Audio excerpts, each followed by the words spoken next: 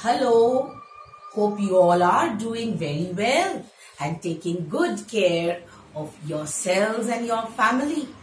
Together we are going to fight against COVID-19. Yes? For those who don't know me, let me introduce myself to you all. I am Ishita ma'am and I teach science in class 5. Namaste. Congratulations to everyone that you all are now promoted to class 5, the senior most class of the primary department. You all should be more responsible now and regular in your studies. You have to work very hard once the school reopens. But till then, you can watch the videos that I'm going to send you and all the other teachers are going to send you. Okay, let's start with today's lesson.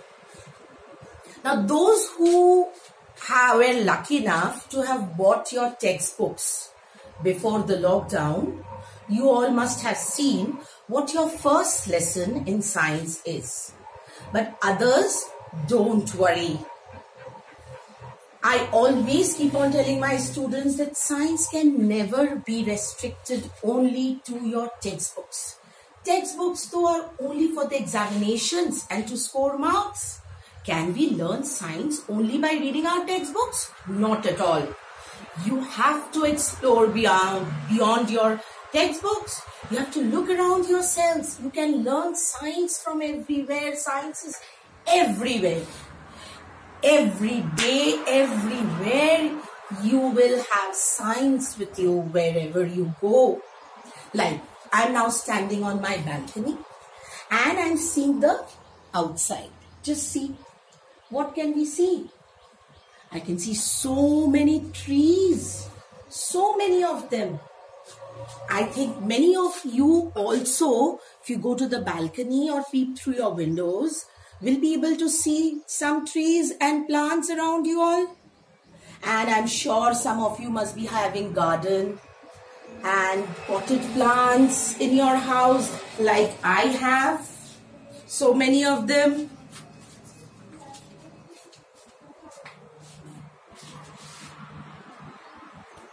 See? So, I hope you all have been able to guess what's our first topic? Plants. We are entering the world of plants. The plant life is so very important for us to know. Do you know what's the science of plants called? That branch of science that deals with plants? Anyone knows? Guess, guess, guess, guess. Botany. It's called botany.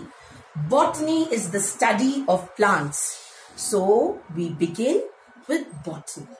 Now, in your previous classes, you already have learned so many things about plants. So many things. Why are plants important for us? Why? You all know? Tell me. Yes, plants give us oxygen. And oxygen helps us to live. It's our life-saving. It's the life-saving gas. Without oxygen, we can't live.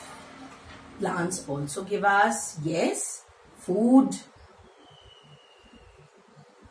oil, medicine, paper, wood. What about food? How can I forget it? Food. Fruits and vegetables we get from plants. And the list goes on. All animals, including we human beings, are directly or indirectly dependent on plants. We cannot live without plants. And plants are called the producers. Why are they called the producers? Anyone knows? Plants are called the producers because plants prepare food with the help of sunlight, All green plants prepare food with the help of sunlight, carbon dioxide, chlorophyll, and water. So sun, the main source of energy, passes its energy to the plants, and plants produces their own food by the process of photosynthesis. You have already learned this in class 4. And where do the plants get chlorophyll from?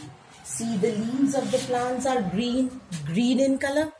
The chlorophyll is the green pigment which traps the sunlight and helps the plants to prepare the food in the form of glucose or sugar. The roots help to suck the minerals, and the plants have stomata. You can't see stomata like this on the undersurface of the leaf. You have to use a microscope to see the tiny pores which are called the stomata. And stomata helps in the exchange of gases. So stomata is taking, the plants are taking in carbon dioxide through the stomata. So that's how plants are preparing food. And when we consume plants, we are getting our nutrition. I hope you all eat fruits and vegetables properly, because always moms are complaining me that you don't want to eat this, you don't want to eat that. Children, now you have to take care of your health, extra care of your health. So you need to get proper nutrition, and plants will provide with you all the nutrition. Please don't forget. Okay, you have already learned also about the parts of the plant. What are the parts of the plant? Let's recall. Stem, yes. Buds, flowers, fruits, root. The shoot system comprises of the stem, leaves, bud, flowers, and we have the root system. Yes. So all the parts are very important for the plants. You have also learned about the parts of the leaf in class 4. Do you remember the parts of the leaf? Yes, the lamina or the leaf blade, the petiole, the leaf margin, the vein, the main vein. Then we have the side veins. Yes, are you recalling? So you can see you know so much about plants, dear children. And we only have to just learn a little more in class 5. We will learn about the reproduction in plants in class 5. And we can do it slowly and steadily. Before I say bye to you all for today, I want you all to find more facts about plants. Like I can give you one interesting fact. Do you know forests are called mother of rainfall? Why? Why are forests called mother of rainfall? Do you remember in class 4 you have learned that through the stomata, plants also give out excess water? Remember? This process is called transpiration. What is it called? Transpiration. You can write it down. T-R-A-N-S. Trans. P-I-R-A-T-I-O-N. Transpiration. So, as the plants are giving out their excess water through the leaves, what will happen to that water? It changes into water vapor and rises up, form clouds, and then the clouds form as rain, fall as rain. So, you can find so many facts. I want each one of you to find about 10 facts about plants from your encyclopedia, surf the internet, or see television programs on plants and trees, forests, National Geographic, from wherever you can collect more information.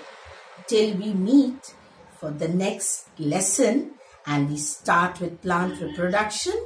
Bye for today. Now I have to go and water my plants. I hope you all also water your plants.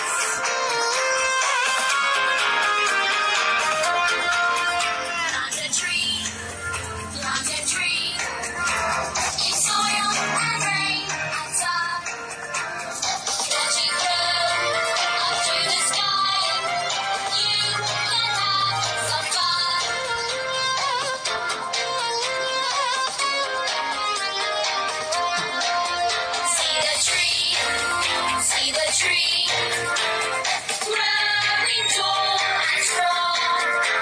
Feet in a chain to eat some fruit and stay there all day long. Bye bye. Till we meet again. Bye.